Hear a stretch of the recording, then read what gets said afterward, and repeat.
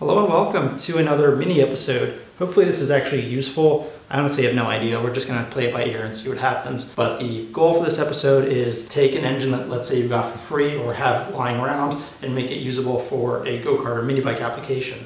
So both of these engines I got for basically free. Both of them are off pressure washers. This one I got in a bundle deal of 3 pressure washers for like $20. I just gave them money just because I felt bad. But I got 3 running pressure washers for $20. So basically free. And that one was actually free. And they're Honda GC160s. They were even both Excel pressure washers. The only difference was they had different pumps. And the result of that meant this one has a useless crankshaft, which you can't find any sort of clutch for. So this one ultimately is useless for a go-kart or mini bike. And I'm going to show you how to fix that. We're going to end up throwing away most of what's on here because the carb, exhaust, and gassing stuff are all in weird locations for a go-kart or mini bike application. So we'll end up deleting a lot of that. I'll try to make it informative, but honestly, I've only torn down one of these before, and the other one I tore down was a vertical shaft versus a horizontal shaft. So I really have no idea what I'm doing, but I will look up torque specs and get them to you as I find them. The way I'm going to make this one useful is I bought a crankshaft for that one. So if you look either of these engines up on an OEM part supplier, when you look up the crankshaft, there's like 12 different variants available. And the only difference is the output shaft. So I ordered a crankshaft for that one, which should in theory be exactly the same as the one in here, but have a useful output shaft size. So I'll provide the model number of that one in the description. That way if you have one of these where the sticker's worn out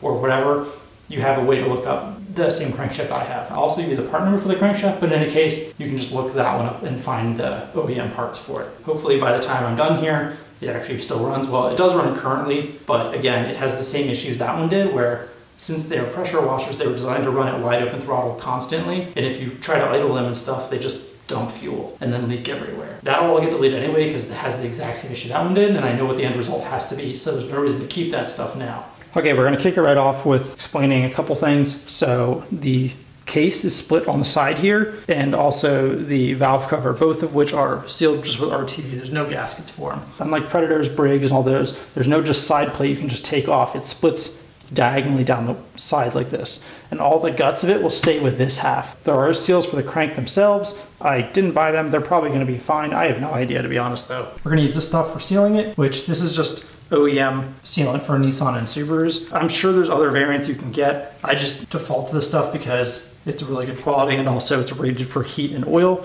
and also it's not too expensive for how much you get. You can also use just generic RTV as long as it's rated for motor oil and heat. You can kind of see here, they're not neatly sealed. There's all sorts of excess here. So you don't really have to worry about being super precise with it, but you do have to use a gasket material that is at least rated for heat and oil. This is the part number for the crankshaft we're using. Woo! It just came with the crankshaft and the little gear for the timing, which this has a timing belt, it's a little like vacuum cleaner belt. It's just this tiny little cogged belt. So this one is a 7/8 crank, and it's only like 1 inch long, both of which are useless. So you could, in theory, extend it and then put a clutch on it, but good luck finding a clutch that's 7/8. Like, they just don't exist anymore. We're gonna use this one, which is a 5/8 output shaft size, and also it's like 2.5 inches long, which gives you a ton of leeway to put a clutch on it or CVT or whatever. With the overhead cam style, it's literally just a little plastic cam with literally a vacuum cleaner belt that attaches it to the crank. But there's only one way to put it in because the valve cover kind of holds it in place, if that makes sense. Honestly though, for how much this is going to cost me to build, anyone can really do this at home. I think this crank was like $38, and I got it off of one of those lawnmower OEM part suppliers websites, but you can also just get them on eBay and Amazon and stuff like that. They're really readily available, and the knowledge to do this is very minimal. Like, literally you just need torque specs. We'll get to stripping this down real quick, cleaning it as we go. It's already drained of oil, but there's going to be more in it anyway, because there always is. You're not gonna be able to see it from that far away, but the model number is stamped into the engine plate right here. Honestly, I can't imagine why you have one of these where that's been defaced unless someone's deliberately done it. So I'll still give you the model number for the one that I got the crankshaft from. And the only tool you're gonna need for this is a 10mm. Like, literally everything is 10mm on this, except you may need like a flathead to pry it stuff. That feels like it's gonna break. I actually think there's fuel still in this, if I remember right. Well, that explains where my fuel leak is coming from, because somebody put RTV on here, but I don't think it was rated for fuel because I could just wipe it off with my hand. So that's cool.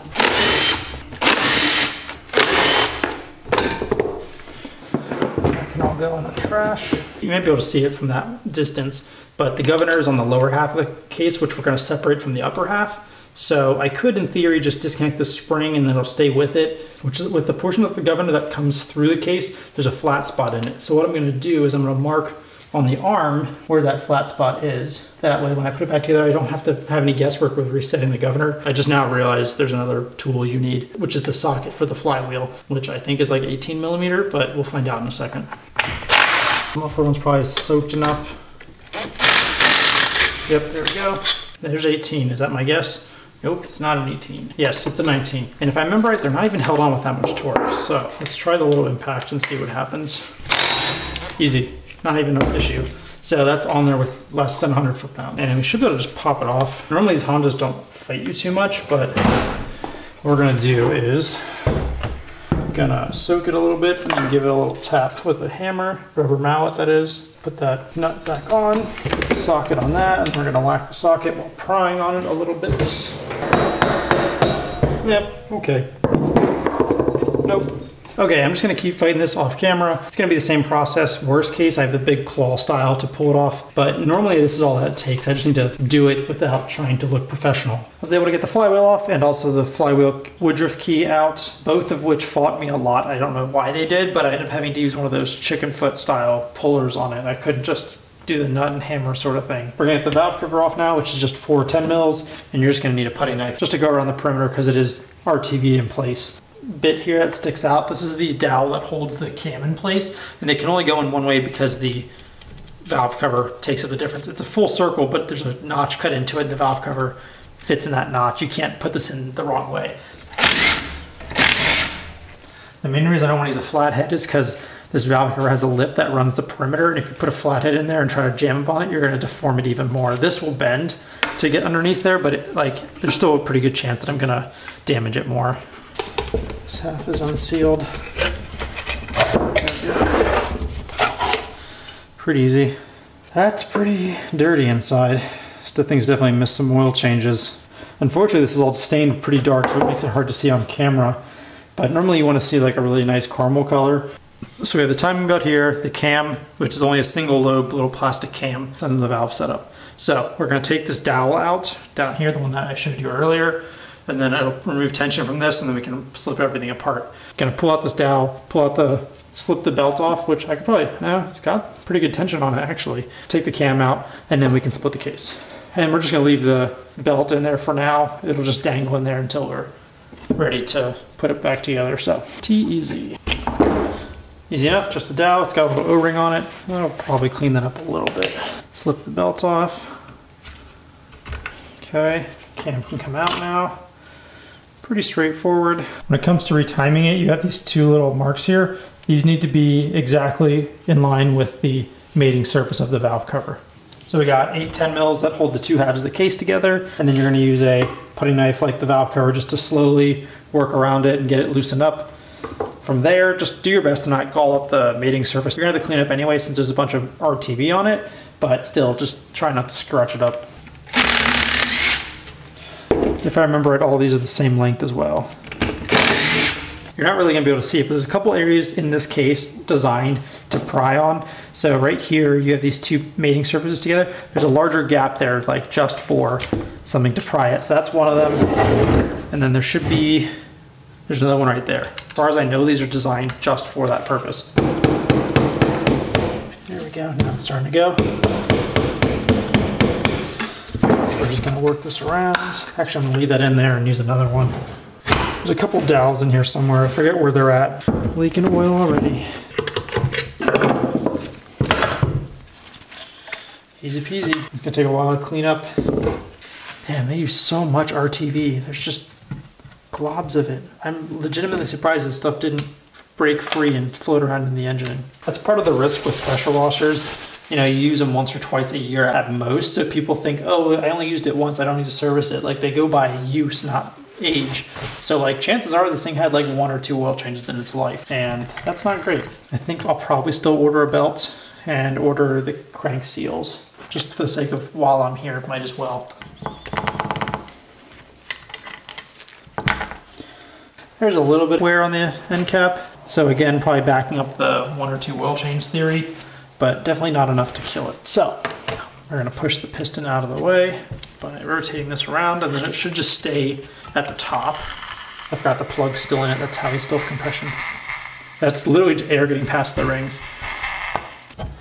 Easy peasy. Oops. And now we have a paperweight. We're gonna reuse this shim, and it was beveled side towards the timing gear. So the more worn out side, in my case, was the one that was closer to the timing gear. So put it back as we found it. So here's the entire difference. So they are identical. Timing gear is gonna go on this one, and that's the difference in the output shaft size.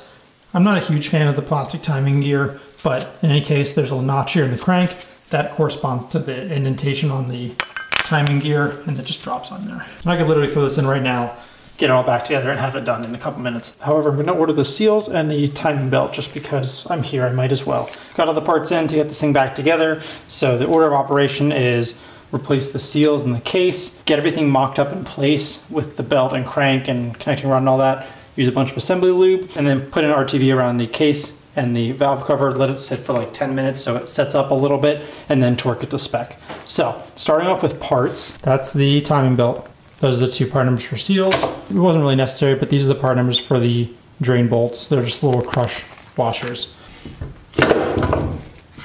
Same with all normal seals, you just give them a little bit of lubrication, then tap them in with the largest socket you have that fits the outer perimeter. You don't want to press on anything else.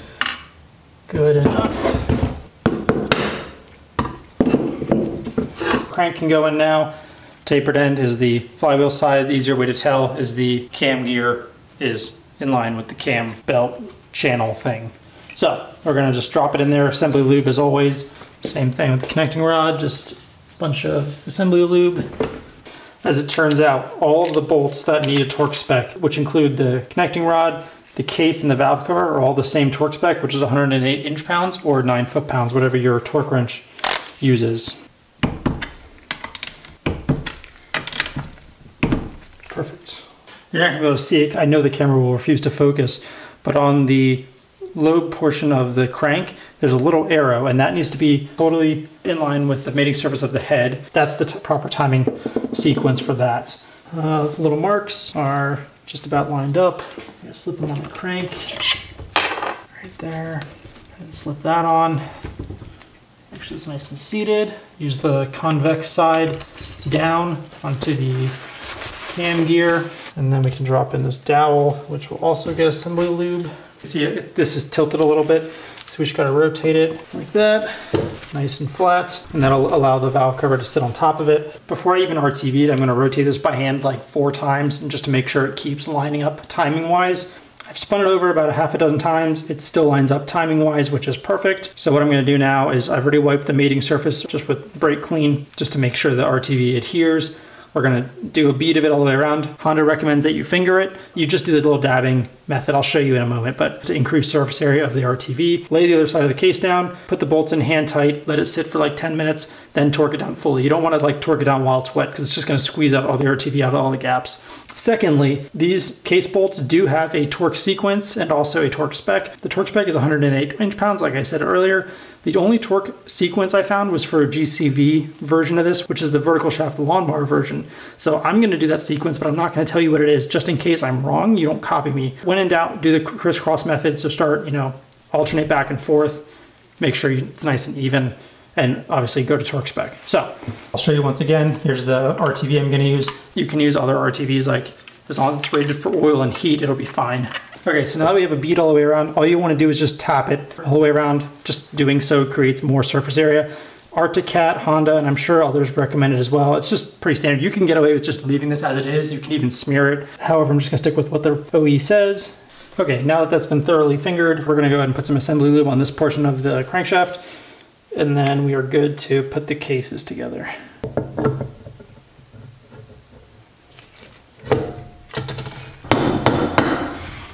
Now that the case bolts are snug but not torqued to spec, we're going to go ahead and start doing the valve cover ones, which same process, just clean up the mating surface, RTV, finger it, let it sit for a couple minutes, then torque it to spec. If this dowel is lined up right, this valve cover will drop right on, in which case ours does.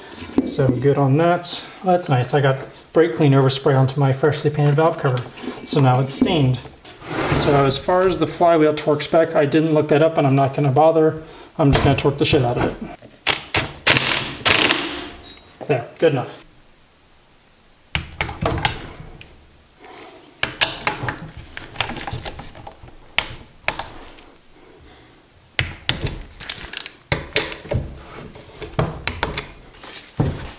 And the starter's not caught on the flywheel. Cool. So just to recap, I have about 60 bucks in this engine, I think 63 officially. The engine was free, or rather the pressure washer was free, which made the engine free. The crank was 49. The seals, the timing belt, and the little drain plug gaskets were like $12, so 60 whatever. So really, that's a pretty good deal. I think if you ever had to try to hunt for an engine before, you realize that it's not that easy to come across a good usable one that will actually last. So you can go out and buy a cheap junk engine and it's going to blow up, or you can try to find a good one. And usually when you find like a Honda, they've been run to the death anyway because they're Hondas and they just run forever. Thankfully, the pump failed on this one, so this one didn't get that much use internally. It looked fine. I didn't see any issues. Same with one on the Bonanza Nugget bike. I'm going to do the same process on that engine too, just to see what it looks like inside and gauge its health by that. But all in all, for having this in here for 60 bucks, you can't go wrong. Like, I doubt I could replace this for $60. And even then, if I'm buying a used one for 60 bucks or more, I have no idea what's been done to it. It's not been fully serviced like this one has. In any case, going to put this one on the shelf until I have a project for it. It'll probably be on a mini bike or something in the future, but at least now it has a usable output shaft size, so I can actually buy a clutch for it or torque converter or whatever. So hopefully that was informative and also at least moderately entertaining. If you have any questions, feel free to let me know. But with all that being said, thanks for watching and stay tuned.